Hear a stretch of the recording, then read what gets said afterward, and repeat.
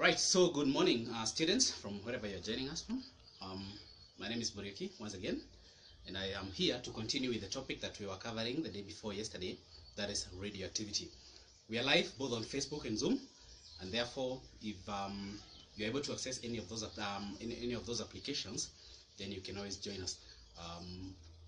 The link to our Zoom meeting has been sent to the WhatsApp group, so you can open the group and you'll find the link there, the meeting ID and everything else, and you'll be admitted.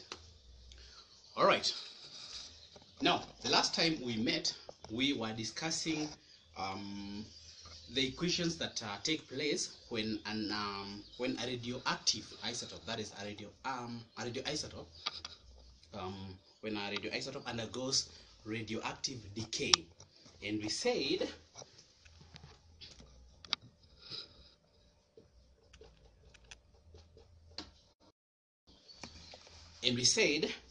that when a substance or an atom of a substance undergoes radioactive decay, then it disintegrates, the nuclide disintegrates or splits, forming two or more new nuclide that are more stable. And we said that just like in the case of any other equation, what do we call it? A nuclear reaction would need to be balanced. And I remember we gave an example. I could give another example just to help us remember what we discussed. Now, consider a radioisotope whose symbol is this.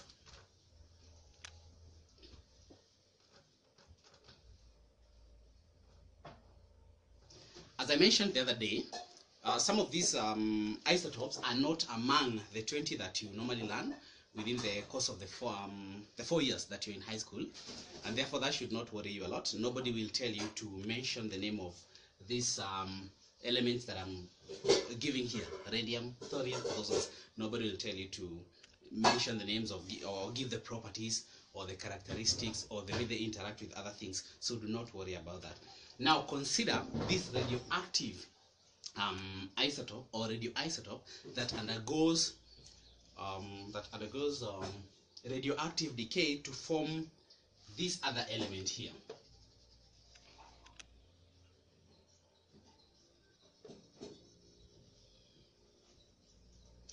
Now the question is, excuse me, the question is, what type of radioactivity or radiation, what type of a particle is emitted here? I'm going to call it X. And therefore, what are the characteristics? Somebody could ask you, what are the characteristics of the radiation emitted? What are the numbers A and B, and etc. and etc. And as we said, the numbers on the reactant side must balance on the numbers on the product side for both the mass numbers and the atomic numbers down here. So on this first side here, I'm going to consider the atomic numbers. On this reactant side, the number is 88. So if I added 86 to B, I should get the same number for my figures to balance. And therefore, this one becomes 2. On the upper side, that is mass numbers, the number is 224.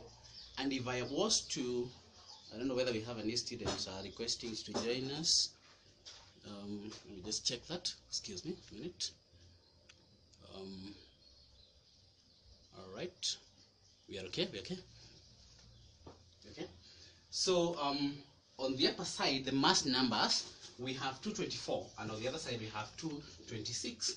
So that means that the number here should be what? This looks like -2.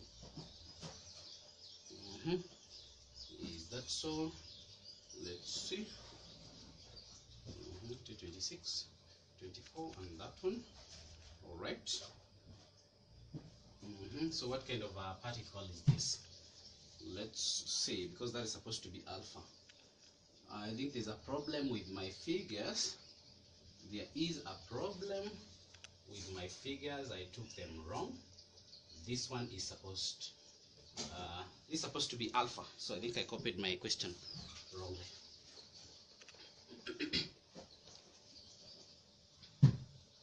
that is 20. I picked it wrongly. Sorry for that. So that this one becomes 4. 4. And the particle whose mass number is 4 and the atomic number is 2 was obviously alpha, that was helium, and therefore this is what I'm going to put there. And we say that carries a positive 2 charge. So that means that the kind of radiation that our particle here, or our nuclide here, undergoes is alpha decay. And the particles released carry a positive charge. This is a stream of positively charged ions of helium. So somebody could ask you, what is the penetrative power of the kind of radiation that is going to be emitted here? Remember from the characteristics that we outlined the day before yesterday, this one is going to be very penetrative.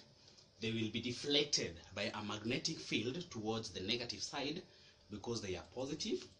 We also said that they will, what else did we learn about alpha? We learned about the charge. We learned about the speed. They will have very high ionizing power because they travel slowly through space, and therefore they are in contact with air for more time as compared to gamma and as compared to beta. So those are some of the things that somebody could ask you concerning, or rather around nuclear reactions or nuclear equations. We could give so many others, but in the interest of time, I think more assignments will be dropped in our groups, the different groups, so that then you can attempt them, and then we'll go through them. We'll go through them in the same platforms we have here.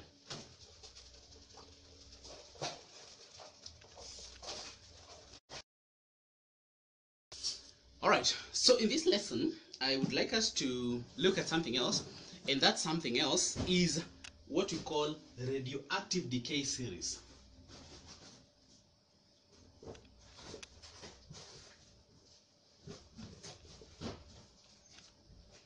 And a radioactive decay series occurs when a substance that is radioactive decays into another substance. For example, I could have a particle X. It undergoes radioactive decay and it has its mass numbers and atomic numbers, A and B. It decays to form a new particle. I'm going to call that one Y, with its Z and or rather with its P and Q. Now, and of course emitting some particles, that could be plus maybe some electrons, etc, etc.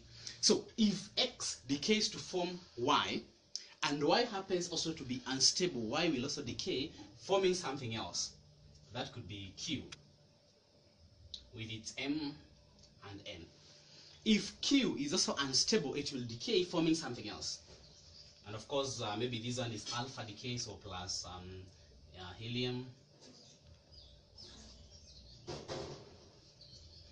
etc, and maybe plus some gamma. If Q is also unstable, it will decay, forming something else, and that something else could be B, with probably V and W, plus probably gamma, like that. And if B is also unstable, the disintegration will continue until we form a more stable isotope. For example, this disintegration will continue until maybe we form something like probably an element like calcium. Calcium is supposed to be 40 and is supposed to be 20. Until we form something like this one, which is more stable, and that is when the disintegration stops. So this is a radioactive decay series. Now, given a series like this one, you should be in a position to fill these numbers by following the same approach that we used with the equation where we had only one step. So if we have stages, you follow the same approach that we used. Let's try an example and see whether we understand what this is all about.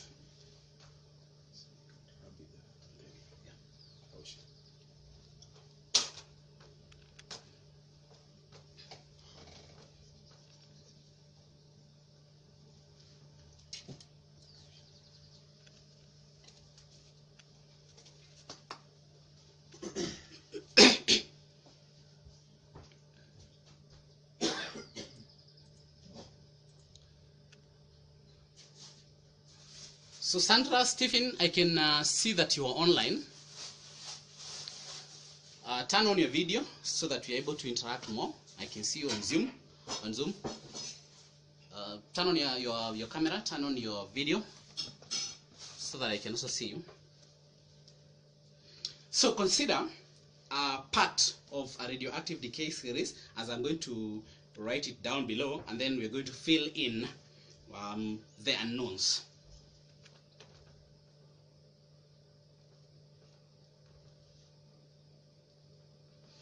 This is an unstable nuclide that undergoes radioactive decay to form this new particle here.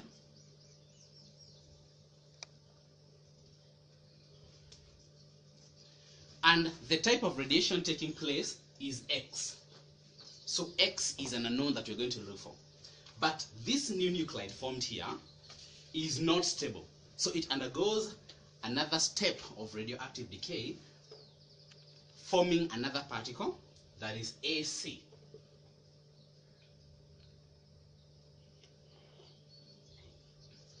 Sandra, oh yeah, I can see you, Sandra. That's good. That's good. I can't see you, but I can at least hear you, so I know that you're online.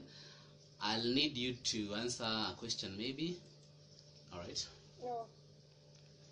Sandra, can you hear me? No. Hello. All right. That's good.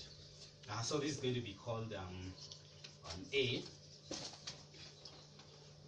Then this one disintegrates, forming another one that we're going to call B, and the kind of radiation taking place here is beta.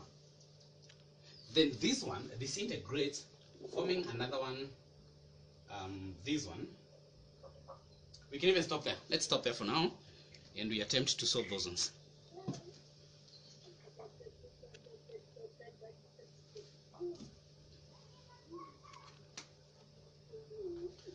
So those students who are online, try to solve and get X, try to get A, and try to get B here.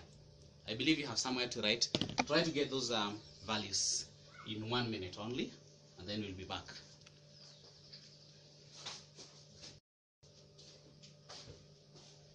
Should I post for Facebook? Okay, you okay? Let them just continue answering, it's okay. Oh, okay. But we wanted the videos to be short.